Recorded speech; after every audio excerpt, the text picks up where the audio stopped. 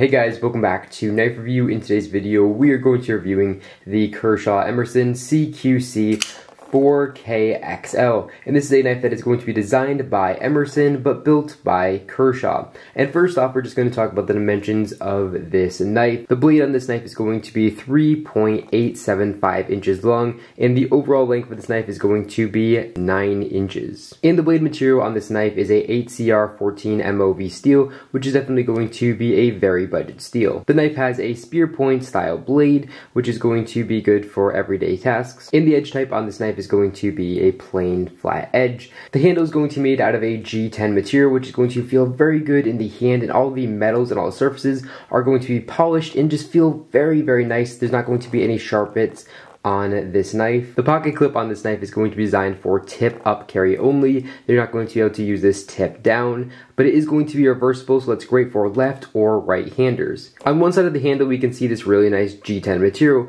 but on the other handle here we can see there's not going to be any G10 material or anything like that. It's just going to be the stainless steel liner. And then I'm sure, as you guys can notice, it's going to be a frame lock knife. So the frame is actually going to get in the way right here like a liner lock, but it's going to be a frame lock because it is going to be part of the frame. It's not going to be in the middle.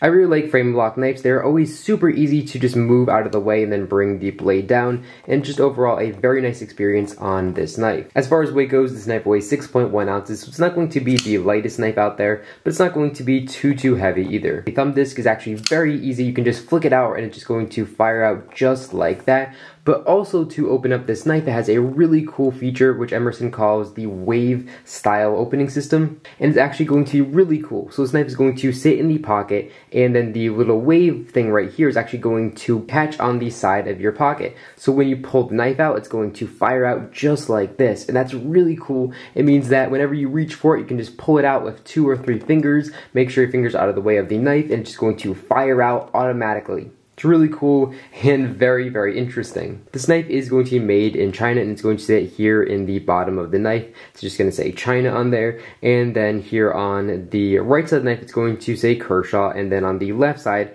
we're going to see a Emerson logo. Overall, this really is a fantastic knife. I just wish the blade quality wasn't going to be made of 8CR MOV steel. I wish they had an upgraded steel, but I guess a upgraded steel on the Kershaw Emerson would probably take away from some true Emerson sales, and they wouldn't want that to happen. So it's a very good knife to get into the Emerson style type of knives. I absolutely love the design, the practicality, and honestly, the build quality of this knife is very good. Again, my only complaint is the steel that it's made out of, and for the price of anywhere from $25 to $35, you really can't go wrong with this knife. I picked up mine for $30, and I think you guys are definitely going to enjoy this knife for that price point. But that's all I got for you guys in this video. If you enjoyed it, make sure to give this video a big thumbs up down below, and of course make sure to hit the subscribe button down below, and then you'll be notified every single time about a brand new video just like this one to my YouTube channel. If you guys have any questions about this knife, make sure to leave them in the comment section down below, and I will try to answer them all. But that's all I got for you guys in this video. Thank you all so much for watching, and I'll catch you all in the next one.